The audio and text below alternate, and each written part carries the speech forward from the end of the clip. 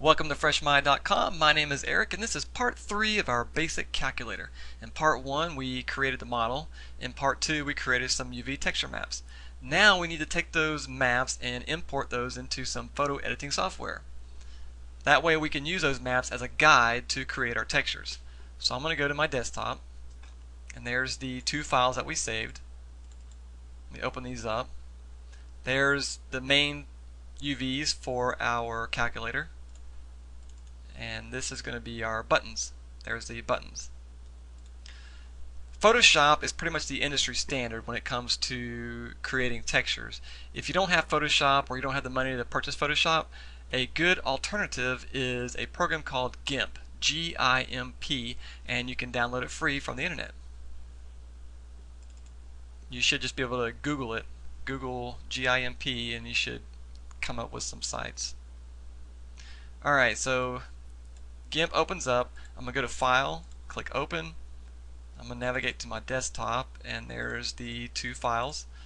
I'm going to start with the main UVs, our calculator UV snapshot. I'm going to open.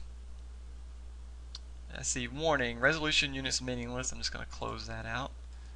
It's just giving us some info is all. Alright, I'm going to go up to this dialogues menu and click on layers. Now we have a dialog box that's going to show us all our layers. Right now we've only got one layer, which is our UVs, but eventually we're going to delete this layer because we don't want these white lines showing up on our model. So I'm going to go up to Layer, click on New Layer, and let's name this Body. So now we have a body layer, and what I'm going to do is I'm going to keep my UVs on top of the stack. So all our layers are going to be underneath our UVs, and to do that I'm just going to click on our backgrounds layer, and at the very bottom there's a green arrow. I'm just going to click it up, and now it puts it at the top of this list, which also puts it at the top of our stack. So if we were looking through a bunch of stacks of paper, clear stacks of paper, then our UVs would be at the very top. Okay, I'm going to click on body, make sure we're going to paint on this body layer. I'm going to go over to my GIMP tools, click on this rectangular selection tool, and then all I'm going to do is just click and drag across this part of our UVs. Now I'm going to click on this color box and let's pick a color for our calculators. Maybe kind of a, actually just go, we can do it anywhere. Let's create, here we go. Create a gray color, kind of a light gray, not too light. Maybe something like that. There we go. Click OK. Now I'm going to click the paint bucket over here in our tools, and I'm just going to pour the paint in just by clicking. And now we've added a color to our calculator. Now what about, here's a border. There's the kind of like our borders that we created UVs for. This is going to be let's make this a kind of a really dark gray. So I'm going to do the same thing. I'm going to go to this rectangular select tool. I'm going to click and drag across both those. Let's pick a dark, like a really dark color, maybe something like that. And now I'm going to click the paint bucket and just pour the paint in there. There we go. So the only thing, when we apply this to our model, this gray is only going to go on the border of that window and then the border of our solar panel window. That's the only place it's going to show. And then this is going to be everything on our body, not the buttons, not those borders, but everything else is going to make it a light gray, so our calculator will be a light gray. And this right here is actually going to go right there and right there in our solar panels, so let's give those a color. And if you wanted to, we could put those on a different layer. We could just go up to layer, create a new layer. Let's call this display or displays. Make sure it's on transparency. And then click OK. I'm going to click to make sure I'm on the displays layer. And now I'm go up to my rectangular selection tool. And let's do this bottom part. So I'm just going to click, drag. Let's give it a color. Maybe let's see what this is. Actually, that's not bad there. We can lighten it up some.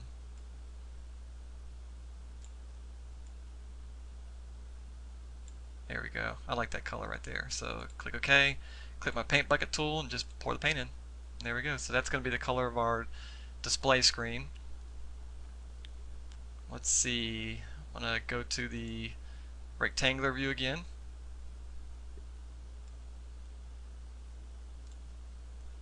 Pick a color for our solar panel. And this time I'm going to pick,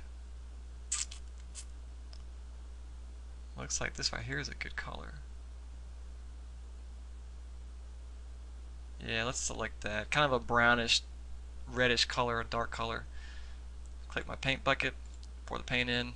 There we go. I'm actually going to create some lines. I'm looking at this calculator and there's some thin lines going through there. So I'm going to select this pencil. Let's change our brush size to something really small. Something like that, maybe even smaller. Well, we'll have to play with it and see how it comes out. Change our color. I'm going to go back to our screen color. That's kind of what it looks like. Click OK. I'm just going to click up here. I'm going to hold the shift button down to pull up this guide. And then click. I'm going to do it again in the middle. And then again over here. Hold the shift button down and click. So that kind of puts some lines through there. Alright, so looks like we're done with this one. So now I'm going to, we need to get rid of our background layer because we don't need that now. And actually, let's do one more thing. Let's give our calculator a name, like a logo or something up here in the upper right. So let's go ahead and create another layer, new layer, and let's type logo, click OK.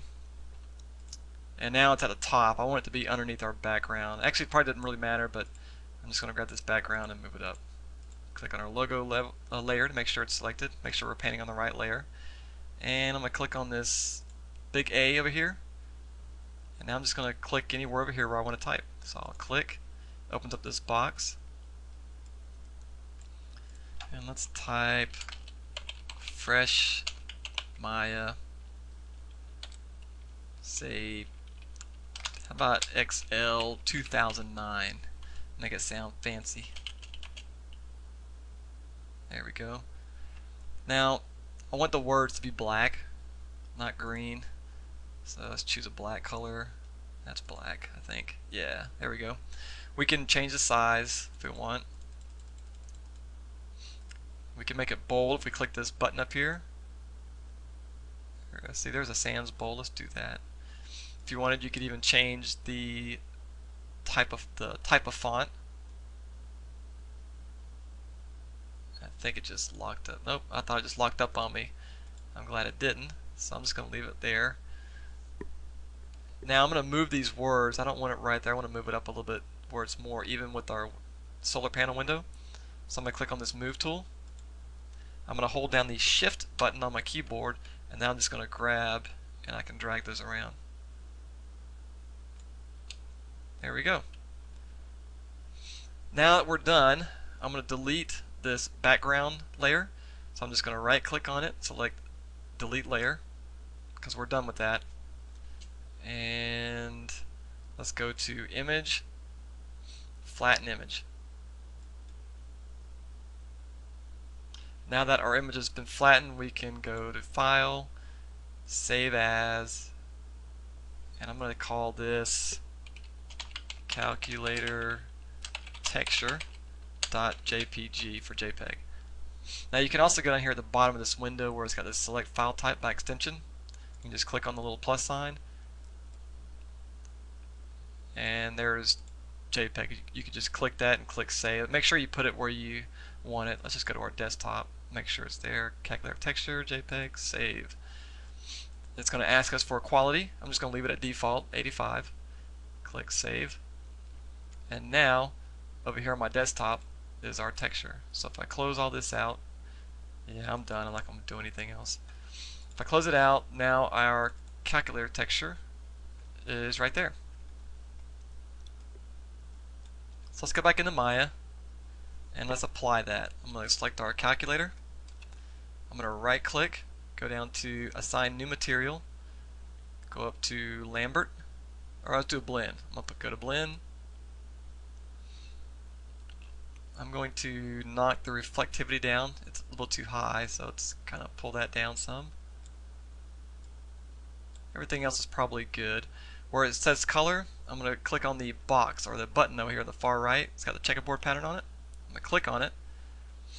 Now I'm going to click on file, so we're going to use a file from our computer as the color. And right now it's asking us what file we want. So I'm going to click on this button with the folder and navigate to my desktop.